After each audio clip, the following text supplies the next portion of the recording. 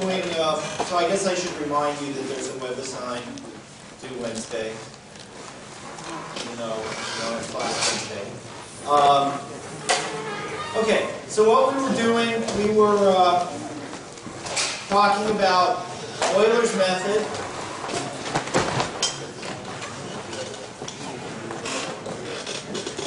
And this is a way to, if you have a differential equation, so this, so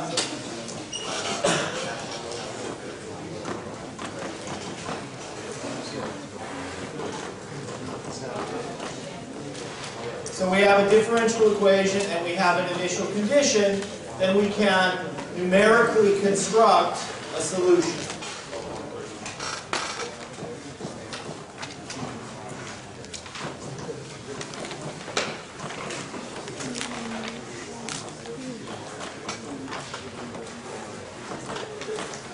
So the way this works is we just pick, so our differential equation looks something like, I don't know, y prime is, I don't know, some function xy. So if we write our differential equation like that, and we have some initial condition like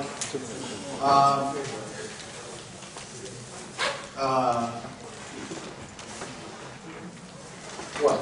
Y of 0 is some number. I need a number.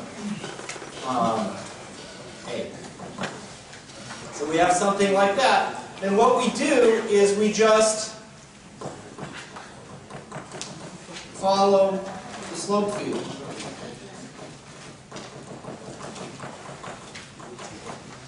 So we pick some ratio that we like. Sometimes this will be told to you. Sometimes you just pick something which is, so we pick a step size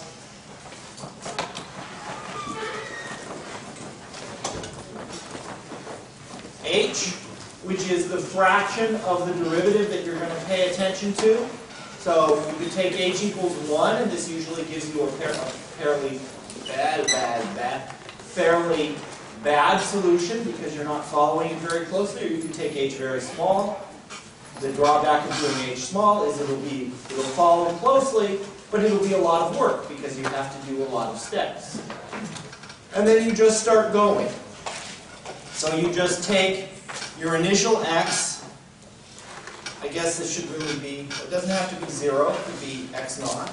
But we'll just start with our initial x is 0, and our initial y is whatever it is. No, it's not a. Yeah, it is.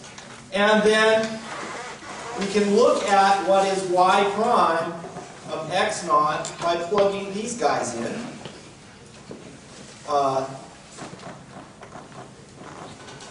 And then that gives us, now we're going to move x ahead a little bit.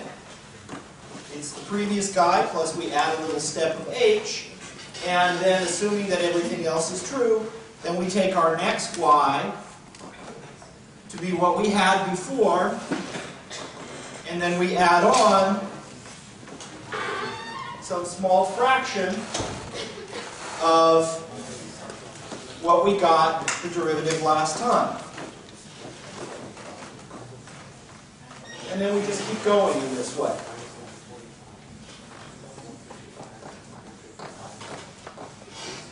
I didn't leave enough room. So y2 will be what we calculate here, y prime of x1. And y2 is what we got last time, plus h times whatever the derivative was from last time.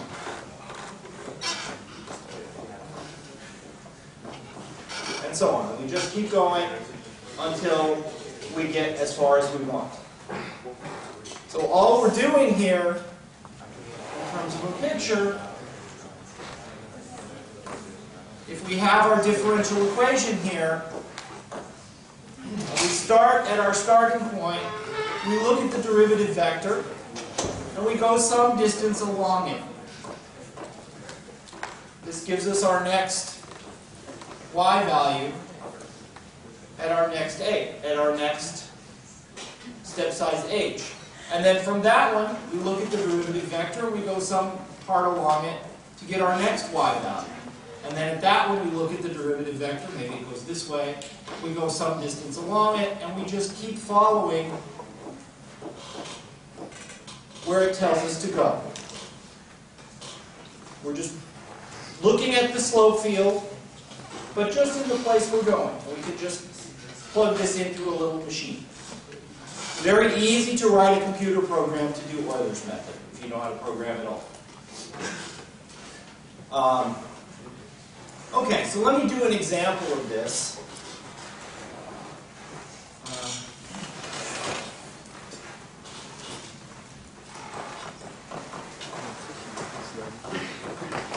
And I'm going to estimate a couple of things in this example. So suppose I have like a block of clay or something.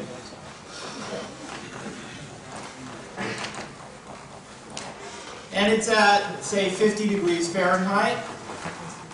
And I'm going to put it in a kiln.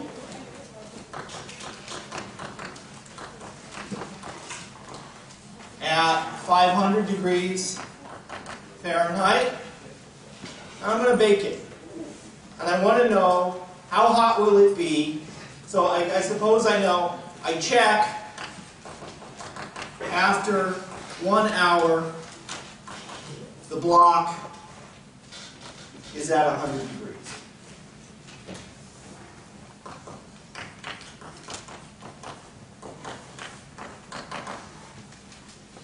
But now I don't want to keep checking it every hour, and I want to go to sleep.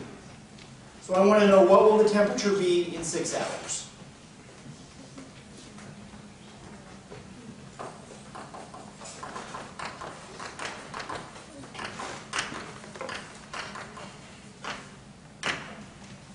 So you might, if you didn't think very hard, you might say, oh, well, it's going to go up 300 degrees because 6 hours, it goes up 50 degrees an hour. So 6 times 50 is 300, so it'll be 400 degrees in 6 hours. Do you think that's right? No. So you have to know a little bit of, let's say, physics. So Newton's law of cooling says that the change, if I have something at one temperature in an ambient area that's another temperature, then this is some constant, which depends on the thing, times the difference in temperatures. So in this case, it's, well, let's do it this way. T of H minus the ambient temperature. Okay, so this differential equation, in this case, I guess it's Newton's law of heating, but this is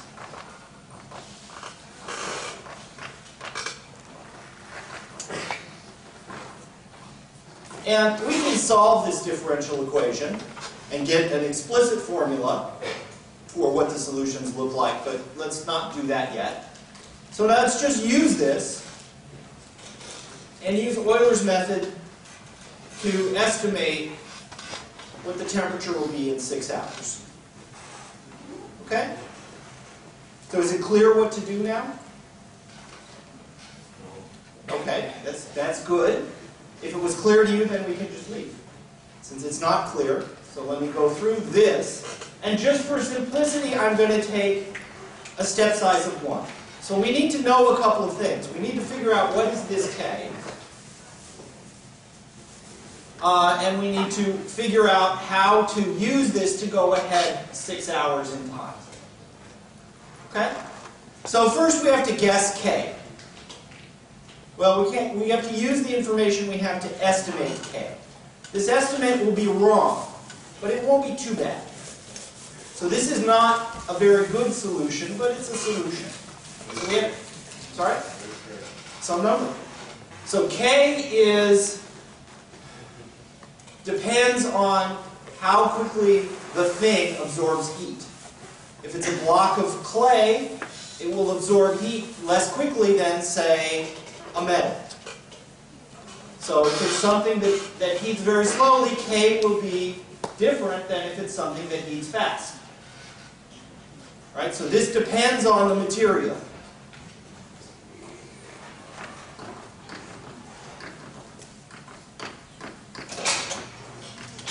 It also, I guess, depends on the oven, whether the oven is filled with air or filled with water.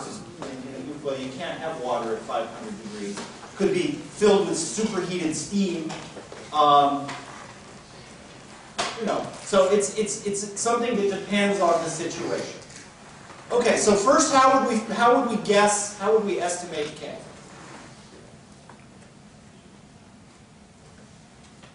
I claim that most of the information needed, let's not assume that we solve it yet. You should be able to get an idea. Is K a tenth? Is it 100? Is it -6? What would we use to figure it out? Yeah. Use the two temperatures. Right. So, looking at the two temperatures, what do they tell us? We know T of 0 is 50, and we know T of 1 is 100. Why does that tell us anything about K?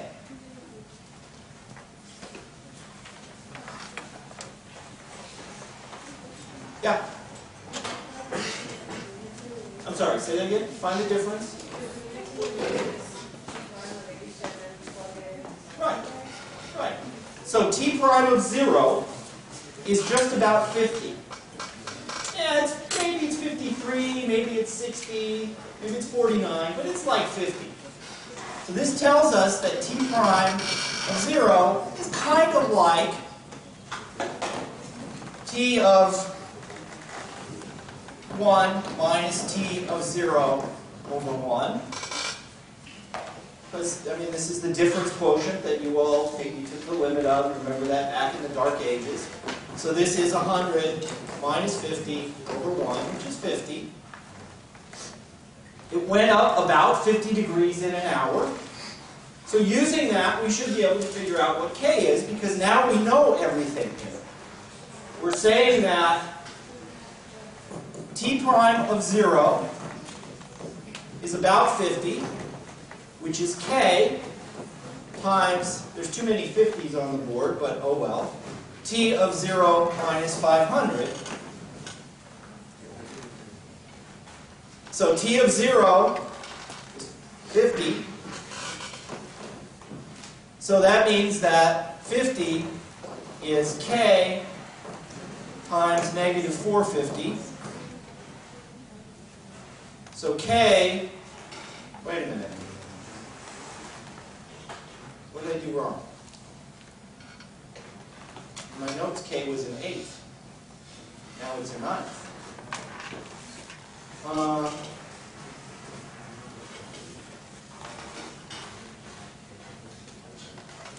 Well, now it seems to be a ninth, doesn't it? Huh. Negative. Okay, I don't know how I got an eighth before. Because I did T of 1. Well, whatever.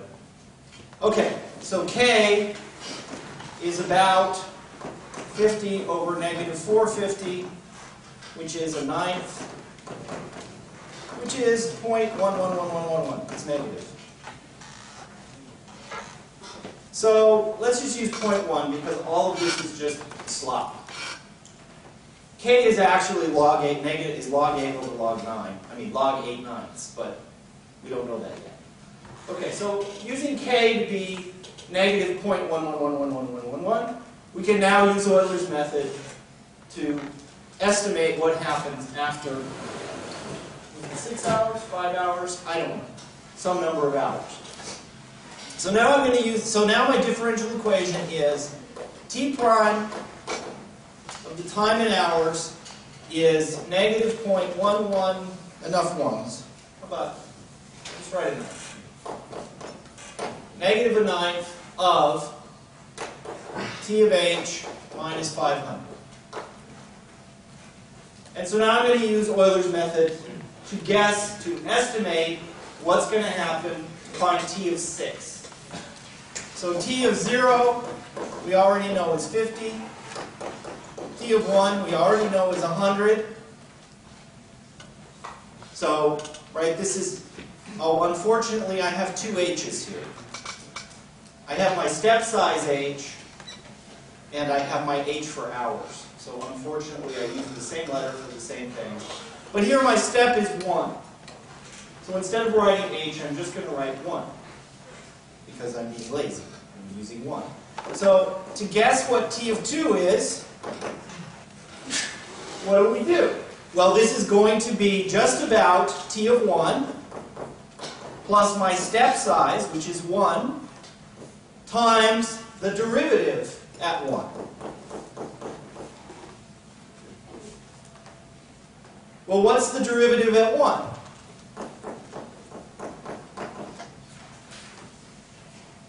It's negative a ninth of the temperature at 1 minus 500, which is, well, I'm going to use 0.1 for a ninth.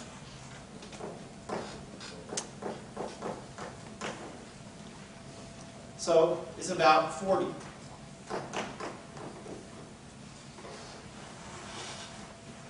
I guess this is negative, this is negative. I'm going to forget about the negatives, right? So t of 2, what did I do wrong? Should have been 450. Sorry, this should be 450. Why? Because Euler's method, usually you use the previous x and y because you don't necessarily know the next x. So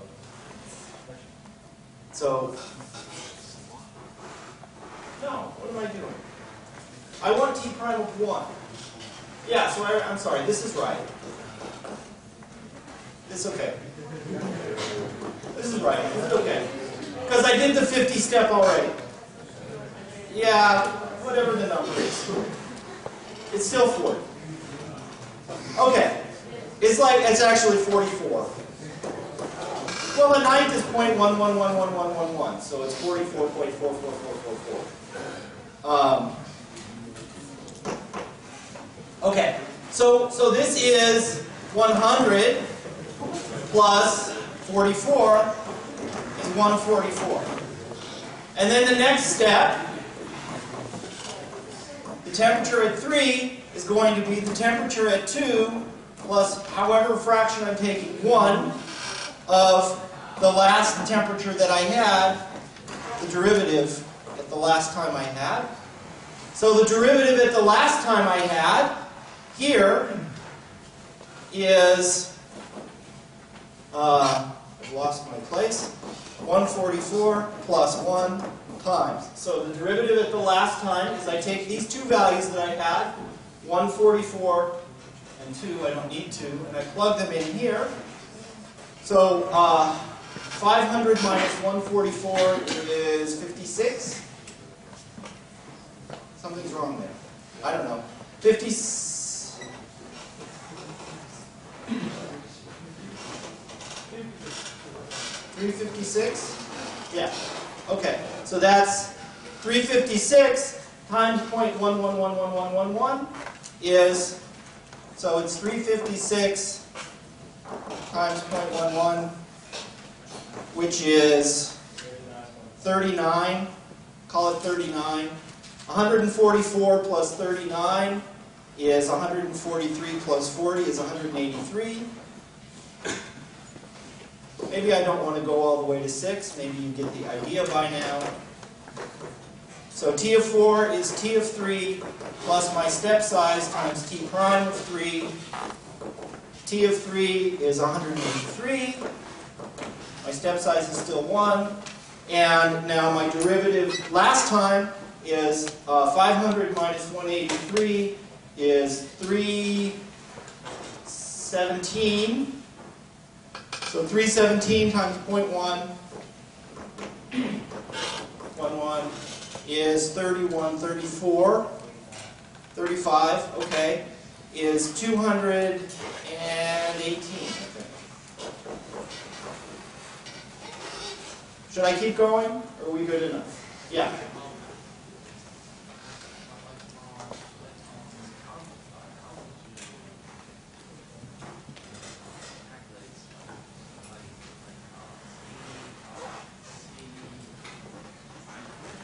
T prime at 3, okay. So T prime at 3 means I know my H is 3, and T of H, H is 3, and that's all I need for this. So I looked at T of 3, I plugged it into the formula, I got a number. And I just keep going this way. People want to keep going and see what the temperature is after. Maybe you get the idea here. I can keep going, but... Okay, so after 4 hours, instead of going up 200 degrees, it only went up 168 degrees, and so on. Okay? So, Euler's method is really very straightforward. It's the most simple numerical way of solving a differential equation there is. It's not very accurate, especially if you use a big step size like 1.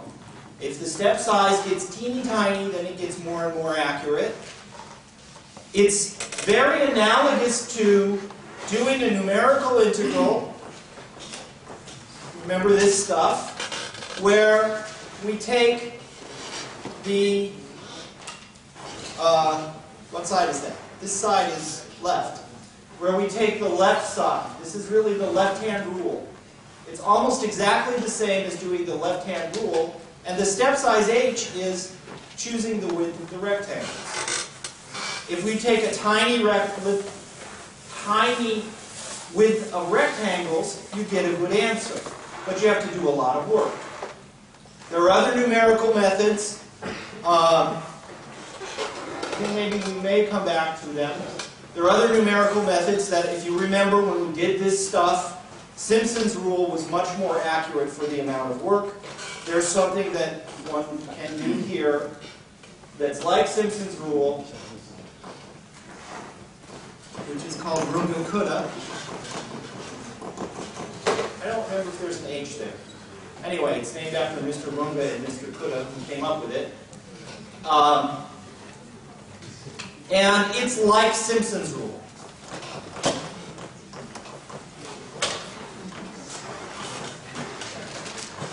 Very close analogy between Simpson's rule and Runge-Kutta. If you are doing any sort of numerical thing, so like in an engineering class where they have to solve a differential equation, probably they'll use Runge-Kutta, or they might use a slightly improved version called Runge-Kutta-Feldberg. So, there's an L? Yeah, I think so. Later, so this is like from, I don't know, the 1940s, and then this is from like the 70s. Mr. Feldberg figured out how to make it a little better. So there's these variations on Runge-Kutta, which are now about 30, 40 years old, that people use to solve differential equations in computer programs or in engineering simulations or whatever. And there's all sorts of, there's an entire branch of mathematics devoted to doing this kind of stuff called numerical analysis. So we're not doing that. Okay. So fine, this is all good. Let's actually work on solving some differential equations, coming up with formula. You can't always come up with formula. So like when I took this class, we had electricity, but just barely. And we focused a lot on actually writing down solutions rather than thinking about what the solutions are. The problem with that is for most differential equations, you can't really write down the solutions. Just the ones that come up in class. But for those that you can, it's a good thing. So let's work on coming up with some solutions. And let's start with very easy differential equations. So the easiest kind of differential equation to solve is called the separable differential equation. And this is when we have something that looks like y prime equals some function of x over some function of y. So for example, y prime equals, let's make the simplest thing we can think of, x over y. The function of x could be a constant like 1. The function of y could be a constant like 1. So if we have something like this, then instead of writing it as y prime, we write it as dy over dx. And then we do something which is actually can be justified mathematically, and I will, but you just forget that it doesn't make any sense, and you treat these things like fractions, and you cross multiply.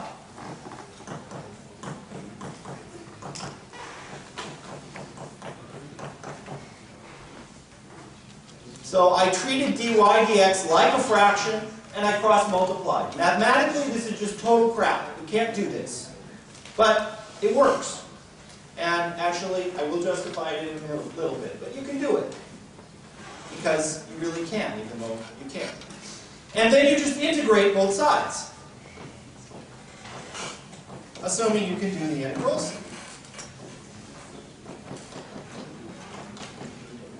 And this gives you some function of y plus a constant. And this gives me some function of x plus a constant. Then I solve for y and I'm done.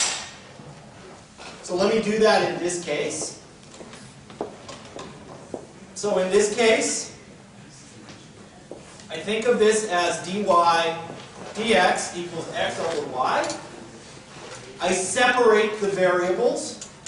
So this becomes y dy equals x dx. Then I integrate both sides.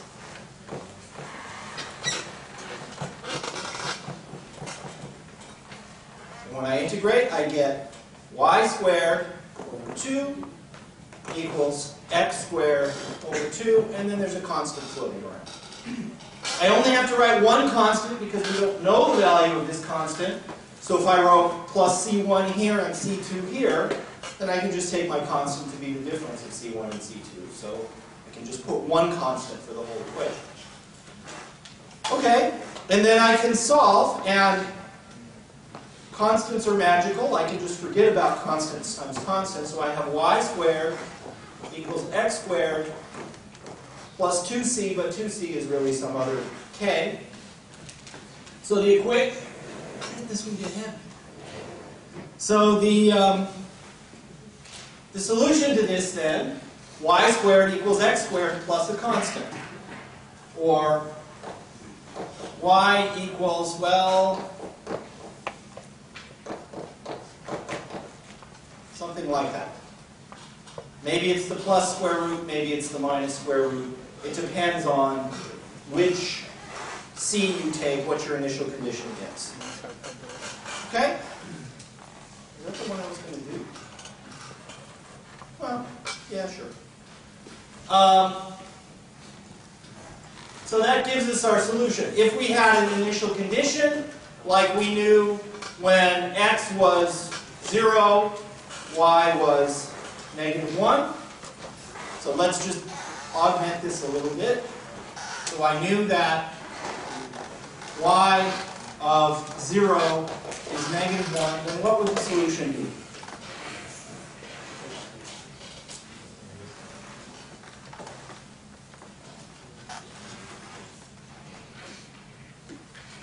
Nobody knows how to figure that out? Yeah.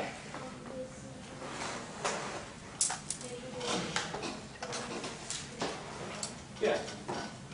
So we can use this, with this equation, to figure out which one it is. So y of 0 is -1, so that means -1 equals, well, it's a plus or it's minus, square root of 0 squared plus some constant. Well, obviously, because this thing is always positive, it better be the -1. And so C is 1.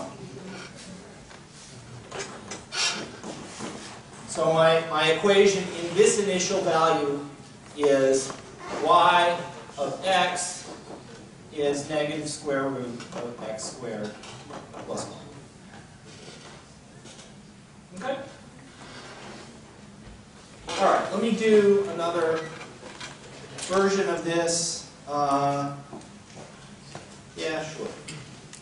So let me actually just do one where I give you an equation, and then I'll do one with an application.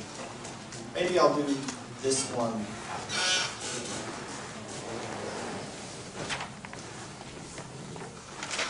So is everybody okay with this? This is really pretty straightforward, pretty easy stuff. The only place where it gets hard is sometimes the integrals get hard. And you have to solve, you have to pay attention a little bit. Oh, maybe I should justify that it's okay. Let me do another example and then I'll justify it.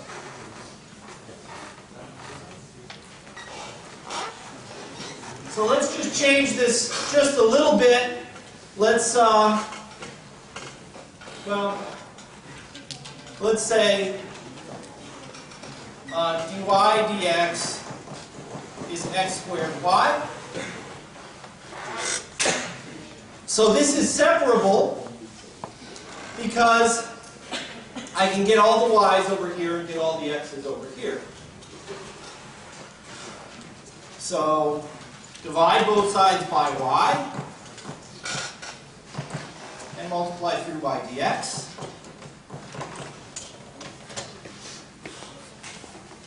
Should I put an initial condition on this? You want one? No? Doesn't matter? Okay. So now we integrate, yeah. Is the initial condition to find the value of 2? Yeah.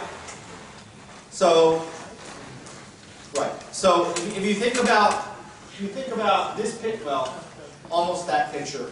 When I have an initial condition, it's telling me where to start. There's lots of, so if I give an initial condition, see, this is not a single curve, right? This is a whole family of curves that look like things like this. And I have to know which one I'm on. So when I said, when x is 0, y is negative 1, that said I'm here.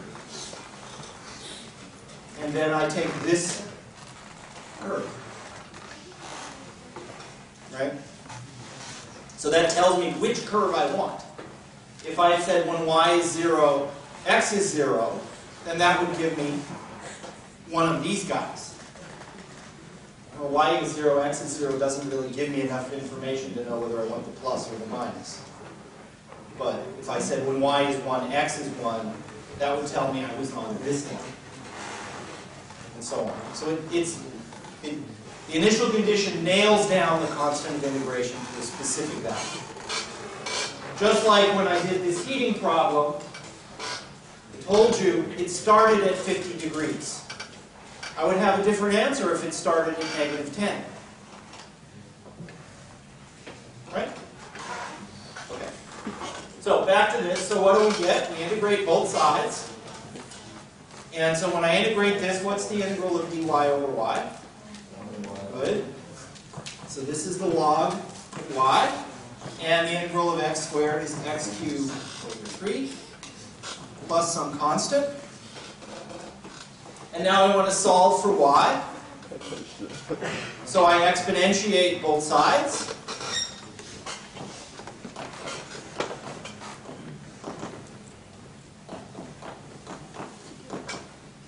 Oops. Okay. I sort of missed my line a little bit.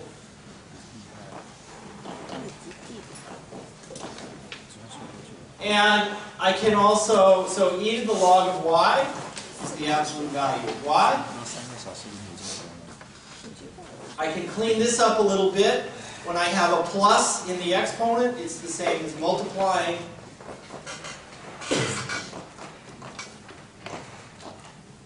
like that. And c is just some constant. So e to the c is just some constant. It's positive now. So I could call it actually A.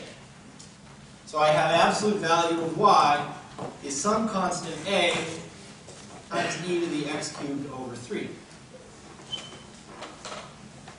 That means y is plus or minus some constant A times e to the x cubed over 3.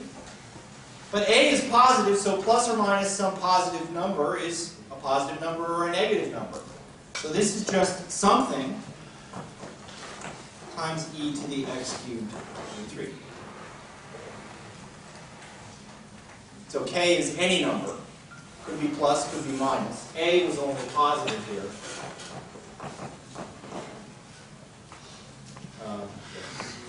But k could be anything. Okay? And again, if we have an initial condition, we can figure out the value of k. If I told you when x was 2, y was 3, then we could figure out what a was. All right?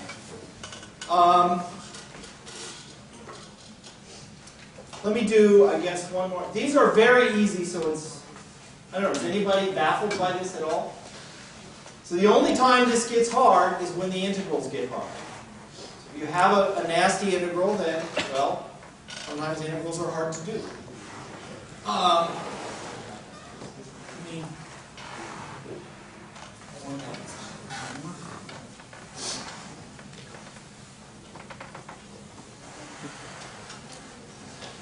So should I do another example with some words about it, like voltage in a circuit, or... Huh? Oh yeah, I was supposed to prove something, right. Thank you for reminding me. So I want to show that this actually is a reasonable thing to do. So why does this make sense? So we have something like dy dx is f of x over g of x, which is the same thing as saying, oops, I guess this was a y, wasn't it?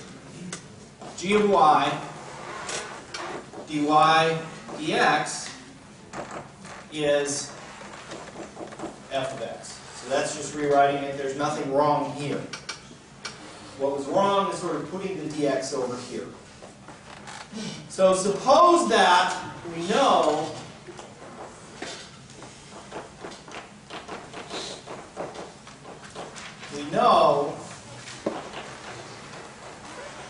that the integral of g of y dy is the same as the integral of f of x dx. Because that's what we got out of this process here. All right, we do the integrals, and they're going to be equal. Well, what if we take the derivative of both sides of this equation? So if I take the derivative, so I'm also knowing y is some function that depends on x.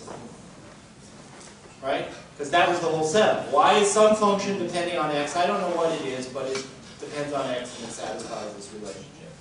So what if I take the derivative of both sides of this with respect to x?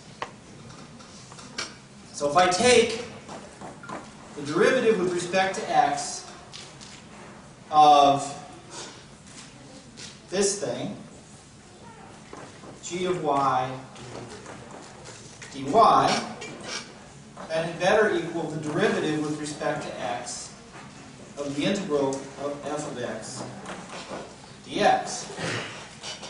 Because these two things were equal.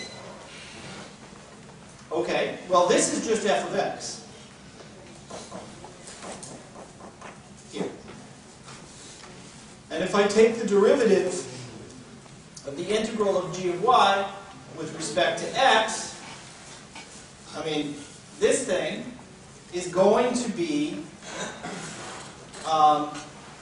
g of y, but I have to use the chain rule. Y is a function of x.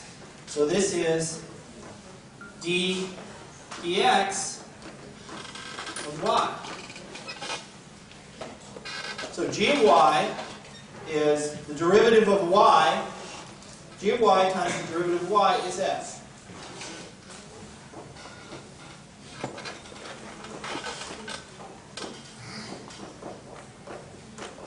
In other words, it solves the equation. Because that's what I started with.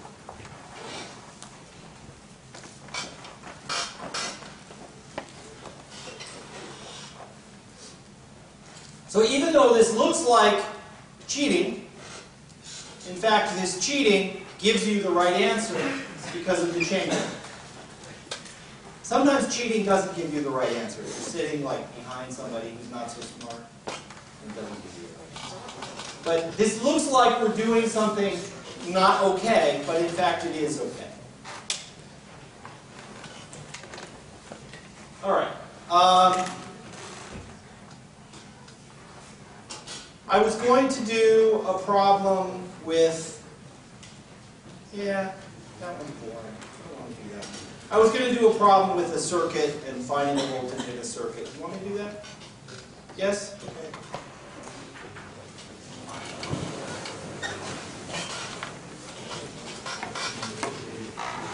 So I'm not going to exactly derive the differential equation. I'll wave my hands about it. So if we have a circuit that looks like, so we have a battery here, and we have a resistor here, and we have a capacitor here, and we have a switch. So this is a battery. So this gives me a charge. This has a resistor, which slows stuff down. This is a capacitor. This is a switch. So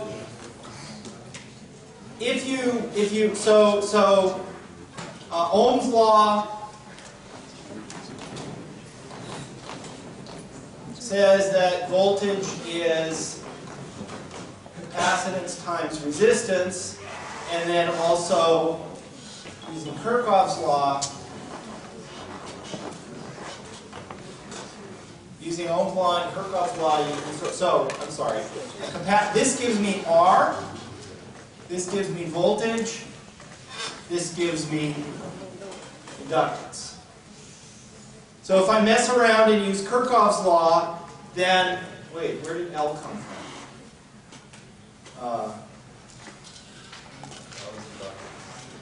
Huh? Is inductance, yeah. So why did I call it I? I don't know. I's current. Yeah. Well, anyway. L and I are related. Well, so anyway, if I get, so I mess around and I get that in such a circuit, L times change in inductance plus the resistance times the inductance is going to equal, something's wrong there, E. So this is the differential equation that describes, and I seem to have extra stuff. This is the differential equation that describes the current in this circuit when I close this. Okay? So when I have such a thing, so suppose I had this where this is 12 ohms, and this is, yeah, why do I have it on that? This is 4, what are these, henries? And I put a 60-volt battery over here. Then I can figure out what's, so I is in amps, and I want to figure out how this goes.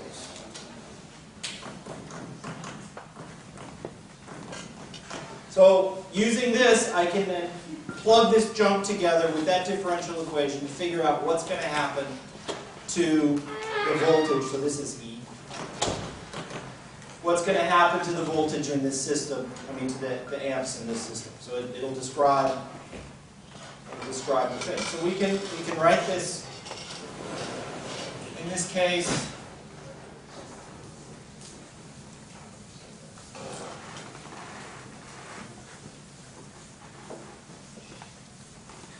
suppose I could solve that one too.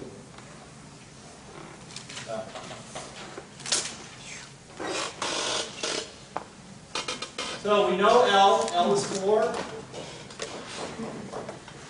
I we don't know, or the derivative of I we don't know. R is 12, and that equals 60. So you have to check that all of the units match up, but of course they do, because we always use the right units in math. And so let me actually write this as di dt, just to emphasize that it's a differential equation, and in fact we can separate everything. We can just put all of the I stuff over here, and we get a very easy differential equation.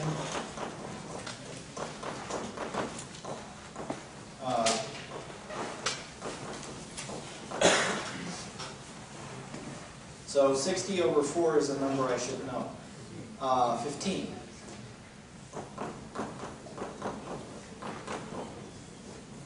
So we have I prime is 15 minus 3I. And so I have to swap it back. So di over 15 minus 3I equals dt. Right? Because it's separable. I have this equation, so I can put the t's over here and the i's over there. And it's a 1 there. So that I can solve.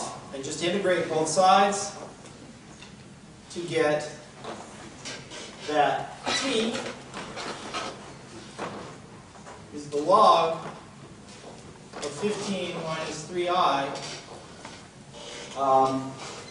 except I have to divide by minus 1/3. Right? Because I'm really making the substitution u equals 15 minus 3i, so du is minus 3 di. And so I have to divide by minus 3. So that means that the log of 15 minus 3i is minus 3t plus a constant. Exponentiate 15 minus 3i is some constant e to the minus 3t.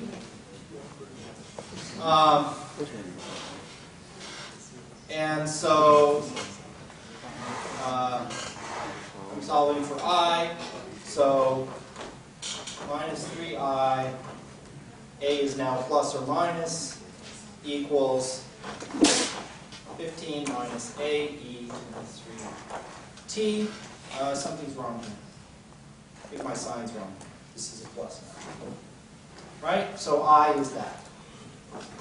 I is 5 minus be to the minus 3t. So that means that if we let it run for a long time, the voltage will tend to 5.